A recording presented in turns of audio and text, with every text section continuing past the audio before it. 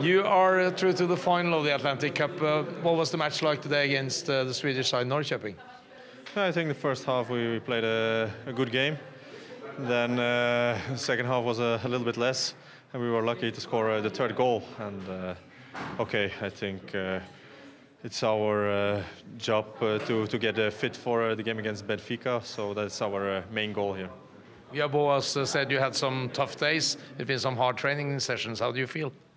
Yeah, already since the first training camp, it's quite hard, 2 training sessions a day. So yeah, it's hard, but we have to get used to it for the next of the season. The Champions League coming up, you are up there in the Russian league, and there's a Euro coming up as well. How do you see the next 6 months for yourself as a player? Yeah, it's quite an important 6 months. First, like you said, it's the Champions League. I hope we can qualify for the next stage.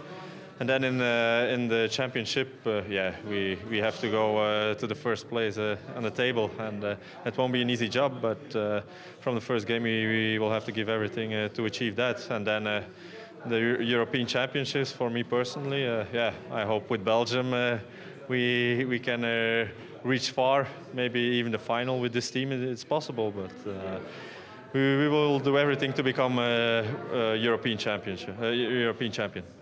Good luck with what seems to be an exciting 2016. Yeah, it looks like that. Thank you. Good luck. Thank you.